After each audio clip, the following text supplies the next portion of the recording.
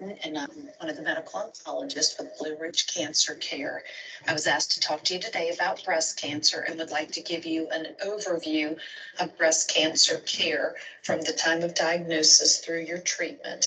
I'm going to focus mostly on the systemic therapy, which is chemotherapy or oral medications that are taken, as that's my area of expertise. Most important starting point is a mammogram. Mammograms should be done yearly. There were some task forces looking at mammograms being done every other year, but generally speaking, most people recommend a yearly mammogram. A screening mammogram is just that yearly mammogram when you've not felt anything abnormal and you're just doing your due diligence to go and have a mammogram. If you have a mammogram that's abnormal, you'll then be referred for a diagnostic mammogram, which is a bit more in-depth, and this is usually coupled with an ultrasound. If you actually feel a mass before you go in for your mammogram, if you alert your physician to the fact that you can actually feel something, you will go straight to a diagnostic mammogram. And anyone who has an abnormal mammogram, a biopsy is then recommended and is usually done through the radiology department with ultrasound guidance. When a diagnosis of cancer is made, a surgical consult is recommended with one of the breast surgeons. Now, some of the breast surgeons are going to recommend an MRI, as this will help them to better evaluate the extent of disease to assure that when they do their surgery, that all the margins will be clear and to assure that they have removed all the cancer. This is not recommended in everybody, so this is a decision that is discussed with your surgeon. Oftentimes, genetics are also recommended either before or after surgery, and we'll get into some details about that later.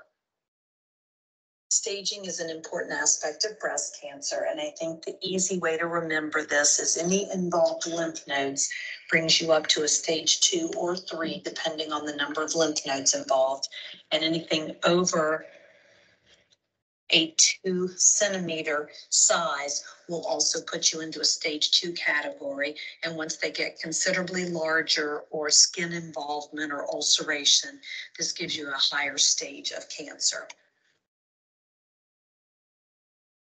When you meet with a surgeon, you will discuss different surgical options, which would include a lumpectomy or what we call breast conserving therapy versus a mastectomy, which is removal of the entire breast. They would also discuss with you the role of sampling your lymph nodes to assess whether the cancer has spread into the lymph nodes. Other discussion will include whether surgery should occur first or after additional therapy. Briefly touching on the role of radiation. Radiation is generally recommended for most, but not all, if you have breast conserving therapy or a lumpectomy. There is, however, a role for radiation after a mastectomy, depending on the size of the cancer and depending on the nodal status. Most recently, there's been plenty of data looking at avoidance of radiation in certain patients who have very low risk, small breast cancers, node negative, over the age of 70.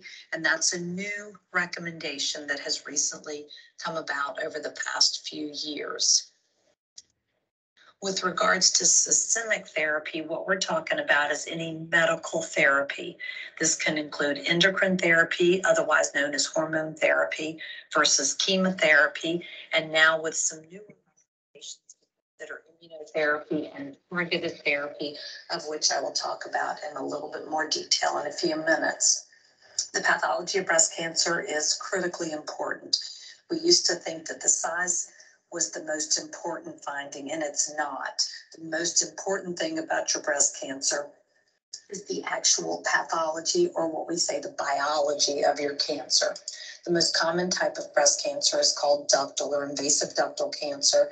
The next most common would be a lobular cancer.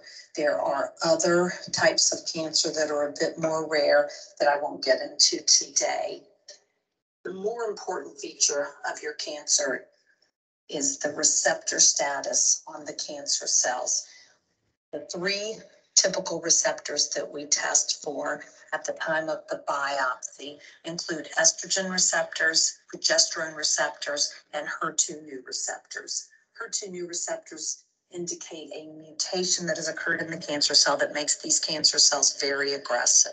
HER2/neu positive cancers, almost irregardless of the size or nodal status, are going to need to see chemotherapy because these are aggressive cancers that will recur or have a much higher chance of recurrence without chemotherapy. Likewise, your triple negative breast cancers are probably your most aggressive, fast-growing, high-risk breast cancers that almost always need to see chemotherapy, barring very few exceptions. When we talk about chemotherapy before surgery, this is what we call neoadjuvant therapy. This is an important new aspect in the treatment of breast cancer.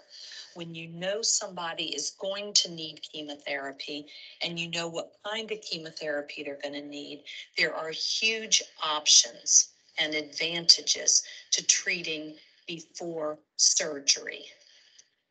The categories that we know would benefit from neoadjuvant chemotherapy include triple negative breast cancer, HER2/neu positive breast cancer, and occasionally will include hormone receptor positive breast cancers if they're very large with multiple bulky involved lymph nodes, and there might be some advantage to downstaging these cancers. When we talk about the reason for neoadjuvant chemotherapy, there are multiple advantages. First of all, we can downstage, meaning shrink the size of the cancer, reduce the number of involved lymph nodes, making surgery much easier and potentially changing what might be a mastectomy to a lumpectomy or breast conserving therapy if the cancer shrinks enough. The next advantage is when you think about the reason for chemotherapy, primarily it is to get drugs into the bloodstream, expose the body to chemotherapy in the event that any cancer cells have gotten into the bloodstream prior to initiation of chemotherapy and prior to surgery. So the faster you're able to expose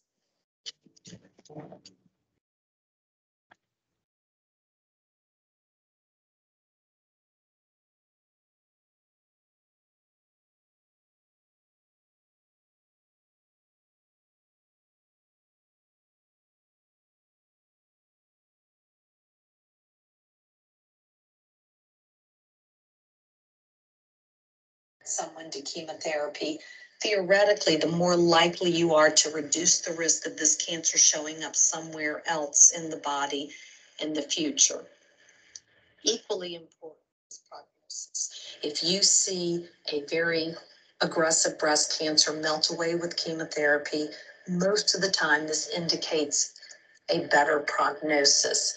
And probably the most important reason for neoadjuvant or preoperative chemotherapy is to determine whether there would be a benefit to different treatment after surgery. And I'm going to talk some specifics about that in just a second. Let's focus a little bit on triple negative breast cancer. So again, triple negative breast cancer, you know you're going to need chemotherapy. If you know what kind of chemotherapy and you can go ahead and start chemotherapy before surgery, again, the hope is that we're going to reduce the risk of this cancer coming back somewhere outside of the breast in the future, and that hopefully we will downstage and maybe even render you disease-free before surgery. The most important aspect of neoadjuvant chemotherapy and triple negative breast cancer is obtaining what we call a pathologic complete response, which means that at the time of surgery, there is no disease remaining. The number of cycles of chemotherapy, the type of chemotherapy, whether it's every 2 weeks called dose-dense therapy or whether it's every 3 weeks, really depends on the stage of your cancer, your age, your performance status, and the like. Just within this past year, there was a recent trial presented at our American Society of Clinical Oncology conference using the addition of immunotherapy pembrolizumab or Keytruda, which you've probably seen on TV, in addition to the more routine chemotherapy. And in some instances, this has been shown to improve on the complete response rate, which would potentially overall improve survival. So this is something new that some people with stage 2 and 3 breast cancers that are triple negative may hear about, which has just started this year. Additionally, the role of genetics is very important in a triple negative breast cancer for a couple of reasons. One, in anyone who has an abnormal genetic study, and in particular, the BRCA mutation, BRCA1 or 2, which tends to be more common in triple negative breast cancers, anyone that has this mutation, there is an additional chemotherapy agent called carboplatin that we usually like to expose you to, which is not always used in triple negative breast cancer. But additionally, it helps with treatment decisions after surgery. So with neoadjuvant chemotherapy, you receive all of your chemotherapy and then go to the operating room. After surgery, different treatment options may still be recommended. So if there's absolutely no disease left at the time of surgery, or what we call a pathologic complete response, there would be no additional need for any chemotherapy. However, if there is residual disease, then there are two different recommendations that may be So first, if you did have genetics and you did have a BRCA mutation and you have residual disease at the time of surgery, there is a drug called olaparib, which is specific to BRCA mutations that is used. It's an oral medication. It is recommended for 1 year following surgery in those patients that still have disease and have a BRCA mutation. It has been shown to overall improve survival. This was another brand new recommendation coming out of our American Society of Clinical Oncology meeting this past June. If you do not have a BRCA mutation but still have disease at the time of surgery, then a different oral chemotherapy drug called Xeloda or capecitabine is recommended for 6 months. It has likewise been shown to improve survival. So just when you think you're done with therapy, you're actually not. I won't talk a whole lot about side effects of chemotherapy. That's a topic for another day. But certainly the more active people stay, the better off they are. And women tend to do quite well with therapy, despite the fact that we keep adding more and more therapy as new studies come out showing more improvement with different additional medications. Now, looking at the next category of breast cancer that benefits from preoperative chemotherapy, let's talk a little bit about HER2 positive breast cancers. So for most patients with a stage 2 or greater HER2 positive breast cancer, preoperative treatment is recommended. Now, one can ask, why wouldn't everybody get preoperative treatment? And the answer to that is there is a less aggressive chemotherapy regimen that can be used in stage 1 disease, but in stage 2 or greater, more aggressive chemotherapy is often warranted. If you have a stage 1 cancer and you're treated preoperatively, you may actually be undertreating. So for the most part, most people are treating HER2 positive breast cancers if they are stage 2 or greater with preoperative chemotherapy. There may be some role for preoperative therapy in a stage 1 disease, but this is individualized. The chemotherapy is fairly common chemotherapy used with breast cancer, but the addition of a HER2 targeted therapy is what has overall made a huge difference in the survival of HER2 positive breast cancer patients. Chemotherapy is given for a finite number of cycles, but the HER2 targeted agents will continue every 3 weeks to complete an entire 1 year of therapy. In those patients that are also estrogen and progesterone receptor positive, they will also go on to receive endocrine therapy. Once chemotherapy has completed, everyone goes for surgery.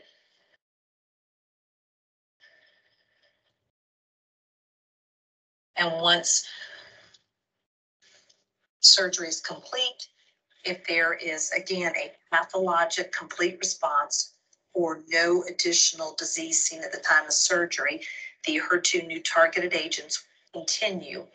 However, if there is residual disease at the time of surgery, there is a different HER2 new targeted agent that we recommend switching to, as that has been shown to improve survival. Now, turning to hormone receptor positive breast cancer, this tends to be a more favorable cancer, a cancer for which often people do not need chemotherapy. When we look at the role of neoadjuvant or preoperative chemotherapy in the setting of a hormone receptor HER2 new negative breast cancer, the staging is very important.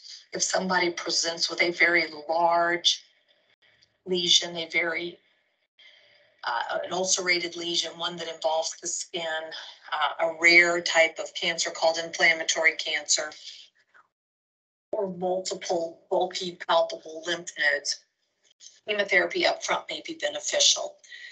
If someone comes in with a smaller breast cancer that is no obvious need for chemotherapy, the question is teasing out who needs chemotherapy and who does not. In these situations, with a hormone receptor positive, HER2 new receptor negative breast cancer, surgery is generally recommended first.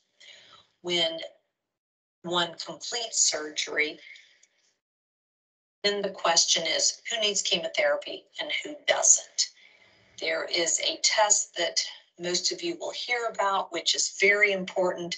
It is a study that was done well over 10 years ago that has impacted the way we treat hormone receptor positive breast cancer. This test is called an Oncotype test.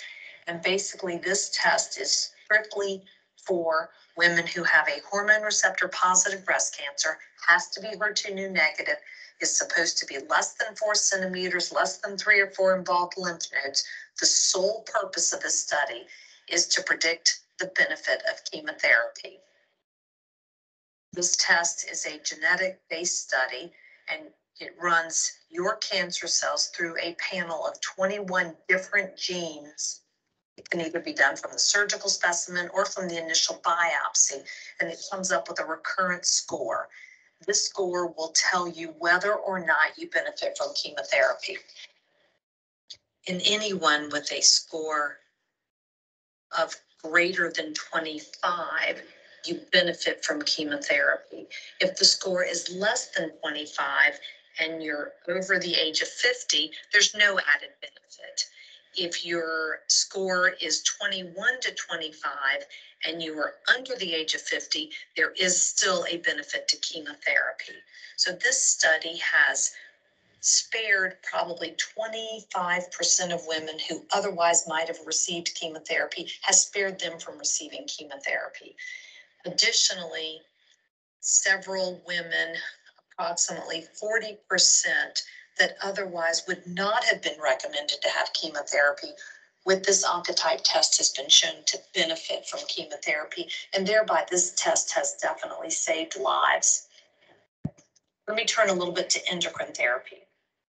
So some types of breast cancer are affected by hormones like estrogen and progesterone. The breast cancer cells have receptors that are proteins that attach to estrogen and progesterone and help them grow. The treatments that stop these hormones from attaching to the receptors are called hormones or endocrine therapy. Tamoxifen is one of the oldest therapies that has been out there, and it works by blocking the estrogen receptors on cancer cells. It stops the estrogen from connecting to the cancer cells that tells them to grow and divide. Now, tamoxifen will act like an anti-estrogen in breast cells, but it has estrogen qualities in other tissues, such as the uterus and the bones. Because of this, it's called a SERM, or a selective estrogen receptor modulator. It is used to treat women that are either postmenopausal or menopausal. The side effects of tamoxifen can include hot flashes and vaginal dryness or discharge. If a woman has gone through menopause, these SERMs can actually increase their risk of causing uterine cancer, although that is a very uncommon risk. It also can uncommonly cause blood clots. Depending on the woman's menopausal status, tamoxifen can have different effects in the bone. So for instance, in premenopausal women, tamoxifen can actually cause some bone thinning, but in postmenopausal women, it can often strengthen the bones to some degree. The benefit of taking the hormone therapy or endocrine therapy reliably, certainly any of the risks are outweighed by the benefits. The other category of drugs, which is a little bit newer, are called aromatase inhibitors. We have 3 different types of aromatase inhibitors, and they're listed here: Arimidex, Femara, and Aromacin. Most people will see either the Arimidex or Femara. Aromatase inhibitors are drugs that will stop your estrogen production. So before menopause, estrogen is made by the ovaries, but in women who have gone through menopause or their ovaries are no longer working, a small amount of estrogen is still made in our fat tissue by an enzyme called aromatase. Aromatase inhibitors work by blocking that aromatase enzyme from making estrogen. It's a little diagram. The side effects of the aromatase inhibitors, again, they can rarely cause blood clots. They don't have any effect on the uterus, but it can cause muscle pain or joint stiffness. The pain can feel like having arthritis. Sometimes switching to a different aromatase inhibitor may help this side effect. We also have different medications that can be utilized to help these side effects. Because the aromatase inhibitors lower the estrogen levels in women after menopause, they can also lead to bone thinning or osteoporosis and even fractures. The duration of endocrine therapy is something that has changed over the years. The initial studies, well over 25 to 30 years ago, compared 2 years to 5 years, and 5 years was considerably better. So that has always been the standard of care. More recently, there have been a couple of trials looking at what we call extended endocrine therapy beyond 5 years for some postmenopausal women. The optimal duration is not clear. There was a trial looking at 10 years and it appeared to be better than 5 years. And then there was another trial that appeared that 8 years was every bit as good as 10. So when we talk about extending endocrine therapy, we're talking about anywhere between 7 and 10 years. This is generally recommended for those who had a more aggressive breast cancer, such as a stage 2 or 3 cancer, and those who are tolerating therapy. The risk of developing distant recurrence or metastases following 5 years of adjuvant endocrine therapy continues to improve for the next 15 years, which provides additional rationale to consider extending the endocrine therapy. There is another genomic study similar to the Oncotype test called Breast Cancer Index, which was just approved within the last 1 to 2 years. This test is solely to provide information on whether your particular cancer may benefit from extending the endocrine therapy. So this is another genomic test that takes your cancer cells and runs it through a panel of different genes. It comes up with information as to whether or not you would benefit from extending your endocrine therapy. This test will help to avoid overtreating women who may not benefit, but would also help provide some improvement in survival for those women who may benefit from extending their endocrine This test is not recommended for all, but for some. It is not recommended for HER2 positive breast cancer patients. It's only recommended in hormone receptor positive, HER2 receptor negative patients. I want to talk a little bit about the role of Zometa. Zometa is a bisphosphonate. If you've heard of drugs like Fosamax, which are used to treat osteoporosis, Zometa is in the same category as Fosamax, but this is an IV medication. So this is an IV medication that is also called reclassed when it's given in a slightly higher dose once a year to treat osteoporosis. There have been a number of trials in the last 10 years that have looked at the role of Zometa in early stage breast cancer.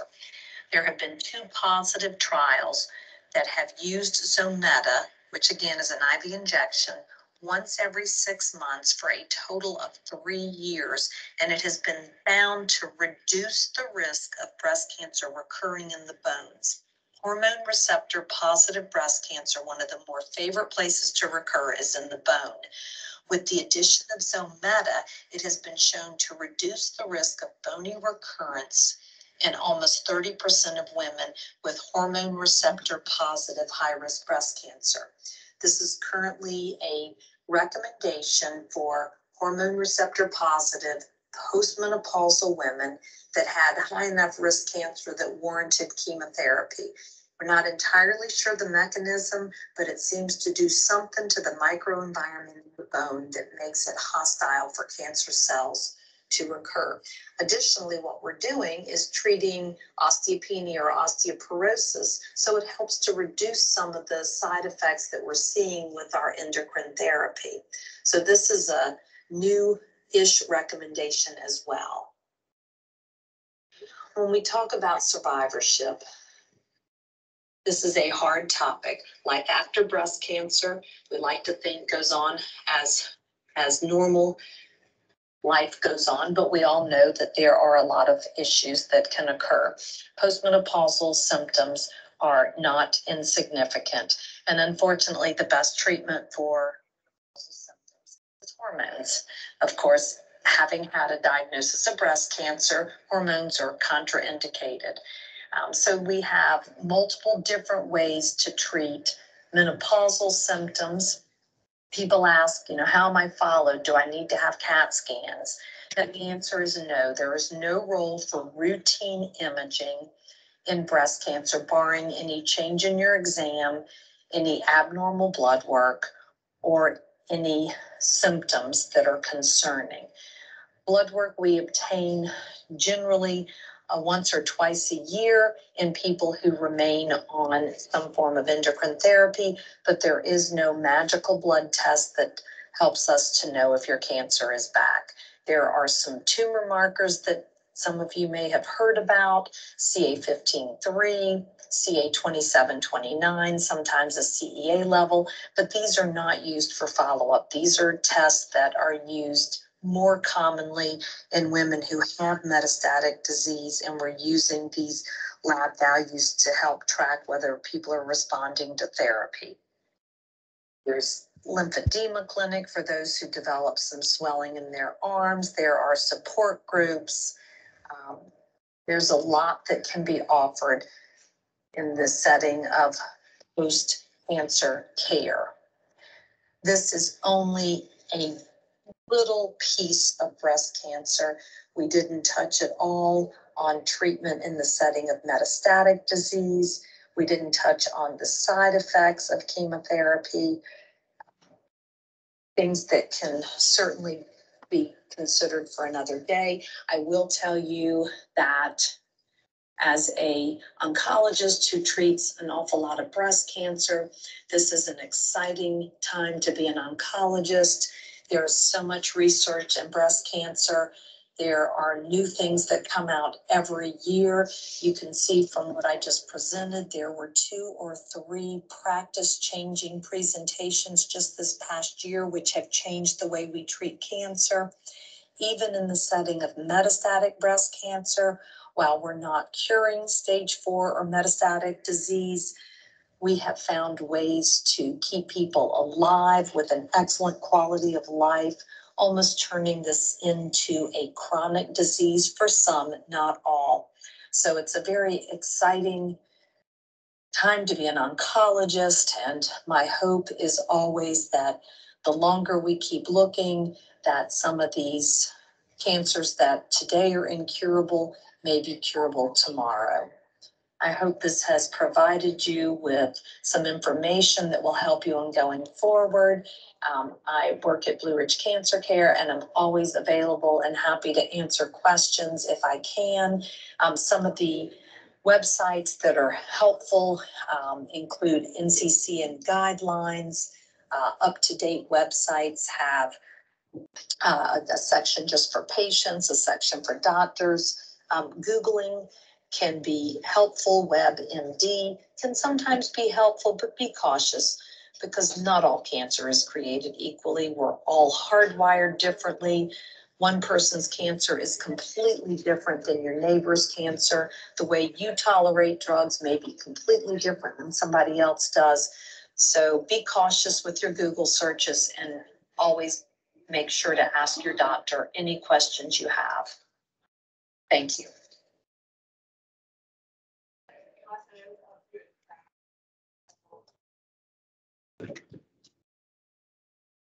Done. Okay, so all I did was push stop recording.